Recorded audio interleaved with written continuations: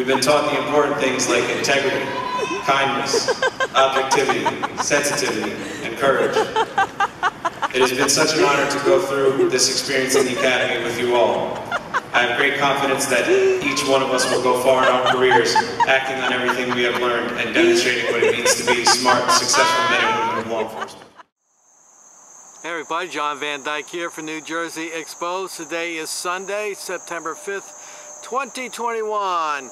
Time is 1:25 p.m. Yes, Jersey time. Okay, I'm going to get right to this story. This has to do with a Blue Zero here, right here in New Jersey, right in the same county that I live in. He's from Aberdeen Township, and for those of you who don't know about Aberdeen Township, it's a very upper middle class, lily white kind of neighborhood, very low crime type of place, small police department. Okay, so this story here is reported on NJ.com. It came out on September 1st, 2021, and it reads as follows. NJ cop charged with tampering with his own drug test, deleting video from suspect's phone. There you go. Take a look, copologists, bootlickers. Take a good look at that headline, okay? All you local bootlickers, take a look. All right, let's find out what this fine, upstanding, well-trained, dedicated professional who puts that badge on, a uniform, proudly wears it, and he's a hero, and he is out there risking our lives as he protects and serves the government, has been up to. A police officer in Monmouth County has been charged with tampering with his own drug test and deleting video from a suspect's cell phone, authorities said Wednesday. Well, just reading that first paragraph right there, I know this cop here is a bad cop because he's just done two things which are very similar. He is covering up for something bad that he did.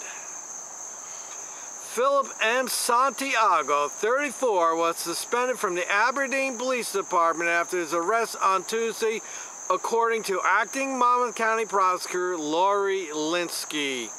Now, what makes this story even more interesting and entertaining is Mr. Santiago, prior to being a police officer, was a police dispatcher for Aberdeen Township Police. So he got to hang around the gang and be part of the gang, but he really wasn't a gang member. He was more like he's a wannabe, I guess. I guess they're testing him to see if he's qualified to be a gang member. So eventually he was able to go to the police academy, and he did so well, was so impressive that his classmates wanted him to give the graduating commencement speech. That's right, folks. He's the graduating class of the Monmouth County Police Academy of 2018, and he gave the commencement speech. Well, isn't that wonderful? And in his speech, he talked about integrity. Wow, integrity. I wonder how integrity figures into this equation of what he's been up to. Santiago, who lives in Keyport, faces 2 counts of second-degree official misconduct, engaging in a pattern of official misconduct. Now, these official misconducts are not good, okay? They're not good. And 2 counts of 4th-degree tampering with physical evidence. An investigation revealed that in January, Santiago tampered with a law enforcement drug test he had been ordered to take. My question is, why was he ordered to take? Was this the standard test he had to take, or they suspected something? So he took the test, rendering it unable to be processed, Linsky said in a statement. So what happened? You peed in a cup and you poured somebody else's pee in there? Is that what you did? You put your girlfriend's pee in there? The video, here we go. While on duty in May, This is recently now. Santiago deleted a video from a cell phone belonging to a person who had been arrested and was in custody at the Aberdeen Police Department. The video had depicted the interaction between the suspect and the officers leading up to the suspect's arrest, Linsky said. So obviously we all know why cops, bad cops, delete video and don't like being recorded, because they're bad cops. That's why. I'm sure he did something he wasn't supposed to do. And what is interesting is I wonder if the other cop in the video dropped a dime on his buddy there. Probably went back and told the chief, hey, there's a video there. He deleted it. I'm not part of that. So it sounds to me like there's a good cop involved here, or maybe a do-nothing good cop that decided he didn't want to be part of any Santiago's crooked shenanigans. Question is, what was on that video? That's what I like to know. So if the suspect's out there, maybe you could contact me at newjerseyexposed@gmail.com and let us know exactly what was on that video that Santiago was so worried about that he had to risk his job, and he went and deleted it. What did he do? What did you do, Santiago? Did you punch him a few times? You kick him in the head? You put a chokehold on him? No doubt you did something. Either you violated his rights, obviously. You did something you weren't supposed to do. And just like your drug test, you wanted to cover it up. You don't want the truth to be known about you. Is that right, Santiago? Santiago turned himself into authorities on Tuesday and was released pending a court hearing in Superior Court of Monmouth County. The police officer's attorney did not immediately return a call seeking comment on the arrest. The investigation was handled by members of the prosecutor's professional responsibility and by his crime unit, Linsky said. Well, Santiago, how long did it take you? Let's see, you graduated the police academy in 2018, you got hired as a police officer, and by the way, Santiago, this will be the best job you ever have. Kiss your $91,000 a year job goodbye, Santiago. Simply because you are acting like a bad cop. And if that other officer that was with you, that was in the video, if he turned you in, let's give him a thumbs up and a clap for him for doing the right thing. You know, Santiago, you really created a real atmosphere around you, didn't you? Huh? You did your little speech at the commencement, and you talked about how proud you were and how great it was and what a great person you are and all the great people around you that helped you become a police officer. That's right, they helped you, Santiago, and you let them down. You embarrass your police chief. You embarrass your fellow workers on the department, and there you are, all because you could not be a good cop. It was too hard for you. What were you doing that you were so worried about your drug test, Santiago? What'd you do? You smoke a little marijuana? Were you a drinker? You like to drink? I know you like to pull people over and arrest women for drunk driving. I looked up to see what kind of arrest you made. Yeah, you're not very impressive, I can tell you that. You got yourself a couple DUI arrests that you did. So what'd you fail for? Marijuana? Cocaine? Heroin? Which one is it, Santiago? I'm curious. Why don't you just come clean? Why don't you just come clean? Why don't you go to the chief and say, look, I'm not going to pass this test. I screwed up. But you're too stupid, isn't that right, Santiago? You're too stupid. I'm going to say this. I said this in another video one time. You're out there, I've said in plenty of videos. You're out there being stupid. You are better off going to the chief and say, hey, chief, in your case, Santiago, say, chief, you know what?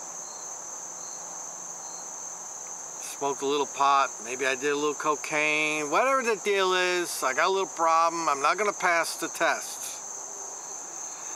Maybe you got to go to the chief and say, you know, that video was not too good, and I deleted it. I realized it really wasn't a smart thing to do. I just jeopardized a good job. I don't know about good job, but a well-paying job. But instead, you cheated, you lied, you used deception to try to cover your tracks. And that right there is going to get you fired. As far as I'm concerned, you should be fired now, Santiago, because you are a bad cop. My advice to you right now, Santiago, is to resign from your job.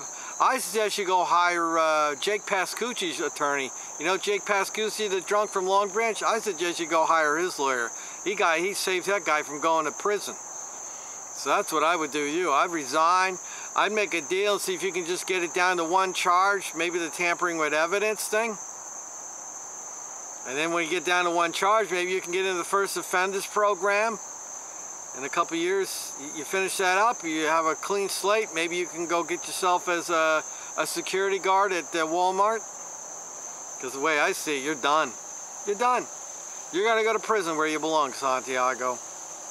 And by the way, Aberdeen Township, I looked on their Facebook, absolutely no mention of this. So I question that. What is going on over there at Aberdeen Township? Huh, Chief?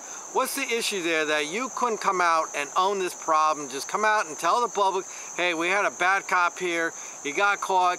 We suspended him. He's been arrested. We don't condone this kind of behavior. We don't want these kind of cops on our force.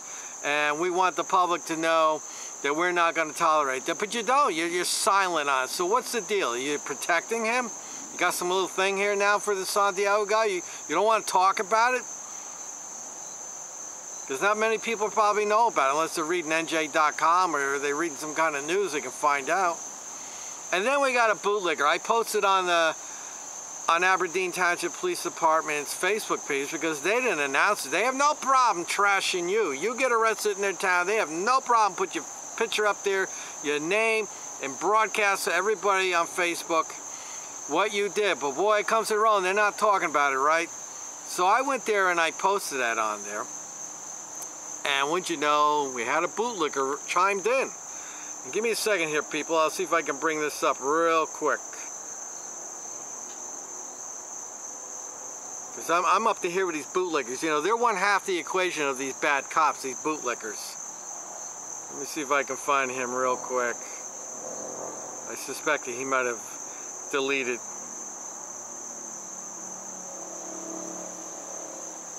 Yeah, I don't see it on here. What happened? Looks like he might have deleted his, yeah. Well, anyway, if I can find it, I'll put it on right after this. I'll insert it in there. But it's a bootlegger came on. His name was Brian Rappaport. And he got on there and attacked me, called me a troll, called me a cop hater. See, this is one of the tactics that the cop-sucking blue ball tossers, the bootlickers, the cop apologists will do. They will attack you. They don't want you to talk about bad cops because they don't want the message out there. They want everybody to think that the police are just wonderful, darling people. And as we've all learned and come to know, there's a large portion of them that are not. But he attacked me and called me a troll and a cop hater. And I called him a boot polisher who enables and condones bad policing. So I looked him up, I looked at his Facebook page, and there he was, sure enough, back to blue bullshit on there. And then I saw he, every time the police put some kind of posting on there, he's on there, back to blue, well done guys. So he's a real bootlicker, and I guess he's afraid of something. You know, I guess I don't want the story to be about him, but these cop propagandists, these cop lovers that just turn a blind eye to the bad crap that goes on. They're one half the equation because they're the ones that don't want me to talk about it. This is one thing I've learned, these bad cop enablers, they do not want you to talk about bad cops. And they will attack you with name calling and everything else. So, okay, so Mr. $91,000 a year police officer Philip M. Santiago, only on the job 3 years, and he's already made the distinct making the list of the Blue Zero Heroes here in Monmouth County. He did something to screw up his drug test. I suspect he put somebody else's PP in there instead. So he screwed his drug test up, got something to hide there, and him and another officer arrested somebody or was interrogating somebody, and that person had the camera up. And it's funny how the camera always exposes a bad cop, either directly or indirectly. The camera, it's just... camera's like a magnet for bad cops, and it caught Santiago. Santiago obviously was doing something he shouldn't have done. Maybe it's a false arrest, who knows? maybe the good cop will come clean. Maybe somebody on the inside of Aberdeen Township could anonymously message me or post something on there as to what's going on, because I'm not going to bother with an open request. They're going to tell you it's in a pending investigation. So anyway, another bad cop, another blue zero hero here in Monmouth County has made the list. I'll put the link in the description and you can read the story yourself. And oh yeah, I will, right after this, I will include Mr. Santiago's commencement speech when he graduated from the Monmouth County Police Academy, and we'll put a link to his Facebook page too. I found that. So, and a link to Aberdeen Township Police Department. I would encourage everybody to go to Aberdeen Police Department and express yourself. Let them know how you feel about their blue zero hero over there. It's things that they don't want to talk about, but that doesn't mean we can't post it. We can't talk about it. I'm John Van Dyke from New Jersey Exposed. Until next time, people.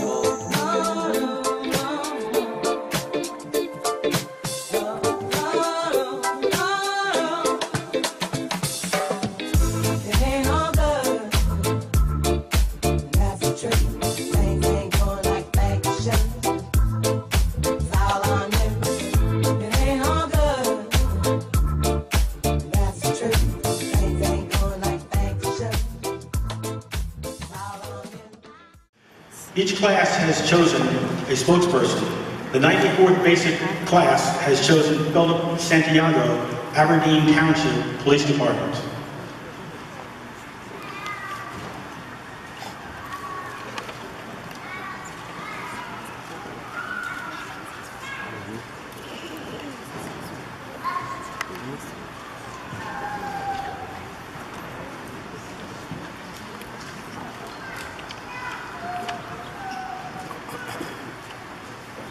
Good evening. I'd like to start by thanking Brookdale Community College for hosting this commencement tonight. To our families, friends, and honored guests, thank you for being here today to witness the graduation of the Monmouth County Police Academy's 94th Basic Course for Police Officers. For us, today is the culmination of months of work, dedication, and mental and physical toughness. Today we feel pride and reap the rewards of our efforts. We feel a great deal of satisfaction in what we've accomplished since January 16th, 2018. Along with this pride and satisfaction in our work, we also feel an overwhelming amount of humility and gratitude towards those who have contributed to our success. On behalf of Class 94, I'd like to thank all of our families, all of our spouses, parents, in-laws, significant others, and all other relatives that have shown us this level of support throughout this whole ordeal. We are humbled and grateful for everything you've done for us. I would also like to thank those people who have worked hard to see us succeed in this academy. I would like to specifically thank Director Breckenridge and his team of training officers, drill instructors, and PT instructors. You all have done so much to make sure we will receive the absolute best instruction and experience possible. You all have gone the extra mile to ensure that each one of us is personally prepared for the job we will soon begin. Since the beginning of the Academy, we have learned countless techniques, tactics, and procedures that will help us throughout our careers. But even more than the practical aspects of police work, we've been instructed on how to be smart men and women, smart, successful men and women of law enforcement. We've been taught the important things like integrity, kindness, objectivity, sensitivity, and courage. It has been such an honor to go through this experience in the Academy with you all. I have great confidence that each one of us will go far in our careers, acting on everything we have learned and demonstrating what it means to be smart, successful men and women of law enforcement. May God bless you all. Thank you.